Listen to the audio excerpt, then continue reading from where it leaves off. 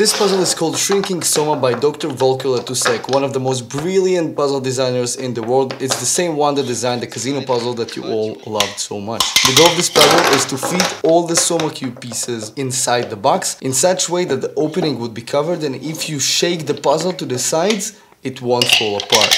That means you need to build a construction that holds itself using the four walls and floor of the puzzle. This sounds super complicated, and indeed it is extremely complicated. This puzzle was gifted to me by Puzzle Guy, and it took me 2 or 3 hours to finally solve the puzzle. What you need to understand is that the pieces need to hold themselves. The structure has to hold the puzzle from the bottom, and after trying all kinds of solutions, all kinds of trial and error, you will be able to reach the solved position, put the box on top of the composition, and solve the puzzle.